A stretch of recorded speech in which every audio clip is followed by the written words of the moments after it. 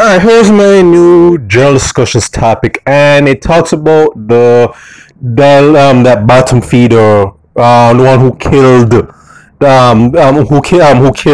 that lady, who killed Kamisha Wright and her children, and it's been noted that her cousin Rushane Barnett apparently has confessed to that grisly and sickening mass murdering, and now the district now the district attorney, DPP, sorry, Paula Lewin has brought up the subject. Okay, should this guy get the death penalty? And it has led to me doing this recording. And let us be prefaced by saying is that this is going to be bigger than Rushane Barnett. I mean, the fact that the fact that he's apparently confessed, yeah, that this guy needs to be back in hell with his master Satan as soon as possible. It goes to something much bigger than that, because I'm gonna say that out the gate though is that Jamaica is that, despite what Paul Lewin is saying and some other people who rightfully want this guy to be off the mortal coil, I generally though is not likely that he's gonna get the death penalty, given Jamaica's track record. No, the Jamaican death penalty means still on the boards. It's not been used for many years. I think they last stopped doing it in the late 80s. But for the most part, yeah, despite how high our murder rate is and the fact that many of the people who are responsible for said murder rate have not been met up with the hangman or have gotten the chair or whatever other means of executing someone. Yeah, this is. I just see this thing as a smoke and mirrors, because of the fact that, yeah, we're just playing on the emotional vulnerability of the public right now, who rightfully want blood for what Kamisha Wright and her children went through. Because remember, these little babies again were robbed of a chance to live their full life, and unfortunately. There are many ways, things that could have prevented this from happening. Now, what I say about Rushane Barnett is the fact that not only did he do these acts, he also had been charged previously for trying to stab his own father. Yeah, the guy who helped to bring him into this world. And unfortunately, his own dad said, "Not even though this little monster that I helped to bring into existence tried to murder me, yeah, I'm not going to press charges." So, and what I'm not saying is to say we should blame his dad for not putting that little demon seed in a cage where he belongs.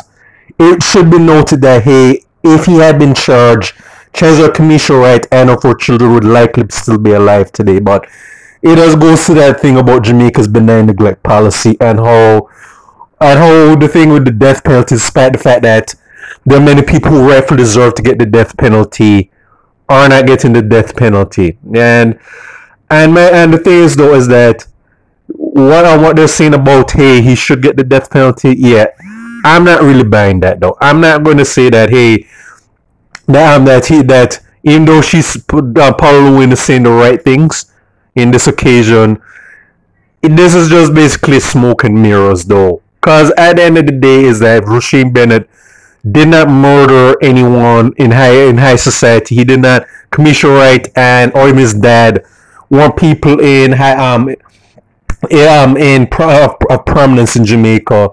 And I'm pretty sure if that had been the case, that he would even be given the death penalty, because we know that the police or some of the other associates would have actually saved the hangman or the state from doing the deed.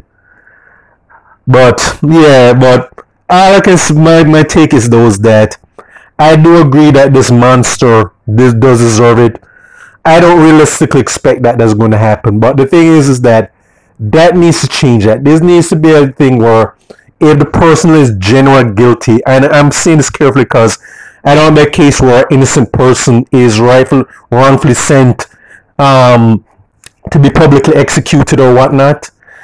But things need to change is that we need, if we're going to say that certain people need to get the death penalty, and in cases like that, yeah, you should, especially if you harm children, that should be more than smoke and mirrors. We need to stop doing this bullshit where we say one thing just to grab headlines, and then we just let it hang out there for a little bit, and then when the hype dies down, we're just going to abandon it because best believe that there's not going to be any bite with that bark that is going on when it comes to, hey, this guy, this little monster deserves to be get a one-way ticket down to the inferno. That needs to stop. Now, speak now. In an interesting note, but not very surprising, we have the Jamaicans for Justice, or as many Jamaicans I call them, the Jamaicans for Criminals, or at least that's what I call them. They said that little brain fart right now, which is, and the idiocy behind that is just appalling. Alright, appalling. And then you have the current director, Michael Jackson, saying caution against the death sentence. Alright, okay, and let's read this idiocy that is coming out. For example, the accused in question, he's 23 years old. The question is beyond rehabilitation. Let's read this more idiot. What are some of the circumstances that criminal justice system would be put in place? What if the accused is found guilty and sentenced to life imprisonment? What else can he do while he's in prison to ensure we see a more formed individual in society? Get the fuck out of here! I'm sorry. That is that. I'm going to get into why I think he said that. And society will be behind bars because life imprisonment, but there's certainly rehabilitation must be considered. Alright. Okay. The fact that accused also allegedly confessed, he's just trying to cast doubt on whether or not he did it, is another thing that will have to be considered. If the accused confessed, was there circumstance of regret, so to speak, and should that be considered with pursuing the death penalty? Well, these are some of the things we are seeing why I believe that the death not to be imposed in this particular case. Alright. No, basically Jackson, no.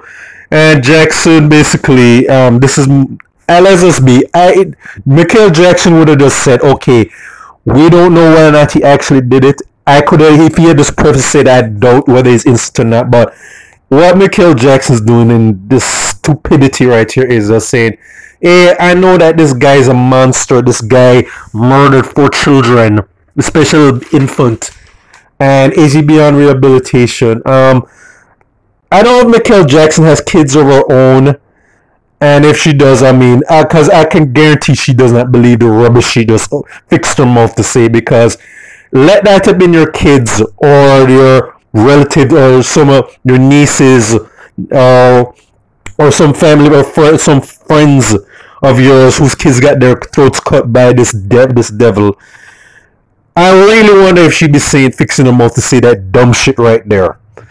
But the thing is, I believe that Michael Jackson does not believe a word that she just said. She just said that because, hey, I'm being paid to say this. I was giving a speech, some talking points that I don't believe.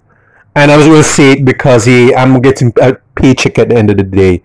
Because, like I said, she would not have said that if these were her children or the children of one of her relatives or friends.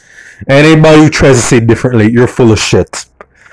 But this ties into what we're saying, though, is that Jamaicans, we need to stop playing around. Like, I don't believe that the death penalty should be the first option, especially if there's no whether that person is innocent or not, guilty or not. But at the end of the day, if the person has shown that he or she is guilty, and it's something this heinous and egregious, personally, just send them to the hangman. Though let them meet the end of, let them be acquainted with the noose around their neck, or like some jolts in an electric chair or whatever way that sends them out of existence. Because when you do that stuff, you do deserve the death penalty. I mean, personally with me, I'd probably just put this guy in general population and put in some prisoners who pretty much are parents who hate child killers and child predators, and pretty much let them save the taxpayers' money. But that's just me. But I personally just want more to say that, we need the death penalty. I think in cases like this, it is necessary, and we need to stop making posturing and us making big speeches that lead to nothing. and just do it when it's necessary. That's pretty much my point of this whole thing, is that the death penalty is important in cases like this, because you have to let some of these monsters know that, hey, there are going to be consequences when you do bad stuff like this. So we take it to this frightening, sick level. Yeah, you don't get that card where we're going to play footsie, or we're going to give you the kids gloves treatment. Instead of kids gloves treatment, where it's going to not break your jaw with a closed fist. And I said that. So this is for State of Jamaica and the Caribbean. Check out my other YouTube pages, Miles Goes and Fern, Miles Productions, with Thoughts and Miles. Alright.